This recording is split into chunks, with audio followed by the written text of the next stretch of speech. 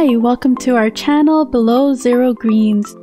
This channel is run by Carolyn and Janelle, and we share with you guys our gardening journey, tips and tricks that we've learned along the way and still learning.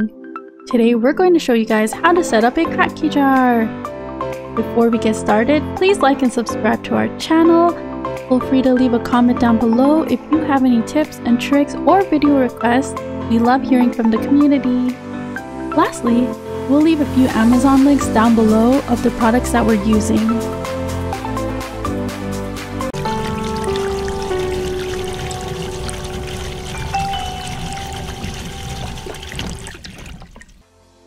This is the Kratky Method. It's a passive hydroponics system developed by Bernard Kratky, a researcher at the University of Hawaii. It's passive because you don't need any water circulation or air stone, and the plants get their nutrients from the water. Here's two jar options, clear versus amber. With clear jars, light can get through it. Therefore, you need something extra to block the light. For example, a sock or by spray painting it. This is a wide mouth mason jar that was spray painted to prevent algae from forming. A con may be that you can't see the water level, therefore a part was left unpainted. Ideally, less than half or about 1/3 of the jar is filled with water is what we prefer to prevent root rot. For the amber jar, it's a bit more pricey, but we like it because you can still see the water level and it blocks the light from forming algae. Unlike the clear jar, it's nice that you can see the water level, but unless you cover it up, the light will form algae and steal the nutrients. This is a 3-inch net cup that fits perfectly in a wide mouth mason jar. It also fits nicely in a plastic mayo jar. You might have to cut the lid if you're using a small net cup, like a 1 or 2 inch size. So what you do is fill your net cup with clay pebbles. This is what it looks like close up. It's nice and light. Place the rock wool in the middle and fill a bunch of pebbles all around. This is an example of a bok choy over here. You want the pebbles to block the light to prevent algae from forming, or hold the rock wool and eventually the plant in place as it grows. Now I will show you different types of material that you can use. This one over here is a large solid piece of rock wool. It's cheaper than the individually cut ones. Cons: it's a little hard to cut nice even shapes, and it's not good to squish the rock wool too much, so you have to be careful when breaking it apart. And by squishing it, it can make the rock wool not absorb well.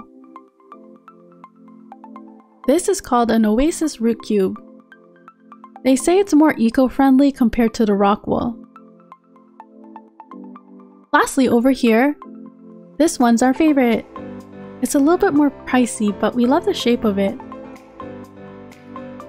You can fit 2 into a 3-inch net cup if needed,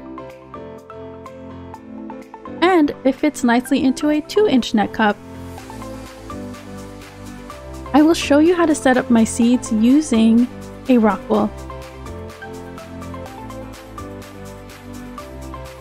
I'm going to use a pea seed to plant into my rock wool. Now you need a little container. You can use anything like this old takeout container I had laying around. Now you take the rock wool and you take the seed that you're using and you place it right in the slit. Then you place your rock wool in the container. I'll put 3 in mine, but you can get away with putting a few more since there's space. Now you take the water mixed with nutrients. You don't want to fill the container up with water. I put less than half. It's nice that you can see the rock wool absorbing the water, and that will keep the seeds nice and moist. Once you're done, you cover them up The seeds like to be nice and toasty. Once you see germination, you can transfer your plants into a jar or whatever you choose to use. For example, this is a mint plant.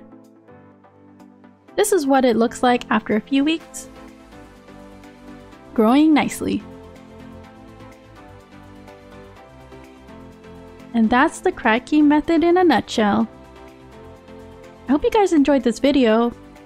If you have any tips or tricks of your own, or if you have any video idea requests, we'd love to hear about it in the comments down below.